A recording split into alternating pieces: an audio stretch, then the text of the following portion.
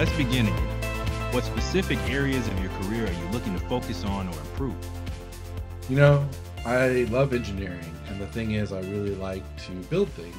But at the same time, I also want to make a lot of money. I want to build really cool stuff. And I have to figure out a way to balance being an engineer, like an individual contributor in some ways, with being someone who's really successful and has a lot of influence and is well known. How can I start figuring that out? As an engineer and entrepreneur, you'll need to manage both technical and business responsibilities. To navigate this balance, consider focusing on developing your public speaking and storytelling skills. As someone who's passionate about engineering, you can leverage platforms like TED or industry conferences to share your expertise and ideas. This will not only help you build a personal brand, but also establish you as a thought leader in your field.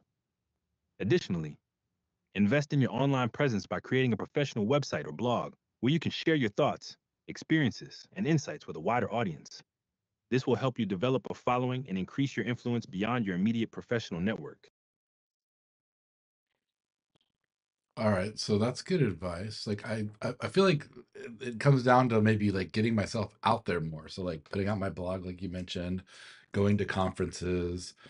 What other things can I do? And like really, let's actually instead of getting into other things, let's talk about like blog content. What kinds of blogs should I publish? Should I publish on my company website or should I publish on my own? What do you think? As for blog content, I think you should consider creating a mix of informative, thought leadership, and personal stories. For your company website, you could publish blogs on topics related to your industry or expertise. Position your company as a thought leader and highlight success stories or case studies. Alternatively, you could publish on your personal blog and have a clear link to your company website. This will allow you to establish your personal brand, share your ideas and expertise, and drive traffic to your company site. Some specific ideas for blog posts could be lessons learned as a founder, industry trends and predictions, or customer success stories.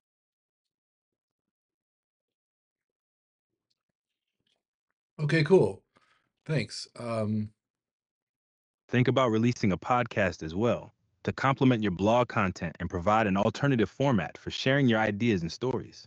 Consider collaborating with other thought leaders or industry experts to create a series of conversational podcasts that showcase your discussion and debates, helping to further establish your thought leadership. What about video? I have a YouTube channel that I was using to promote a business I was trying to build, but should I rebrand that as like developer focused? Maybe build my brand as a developer? Rebranding your YouTube channel as developer focused could be a great way to leverage your existing audience and build on your existing expertise.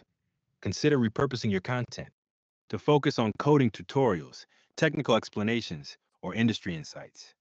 You could also create new content that showcases your thought leadership, such as interviews with other developers, panel discussions, or behind the scenes looks at your own projects.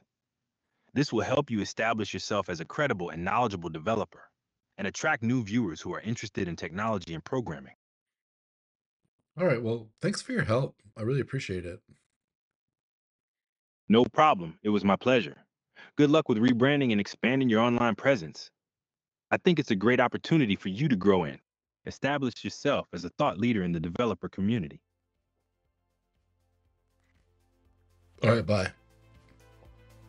Take care and create something amazing.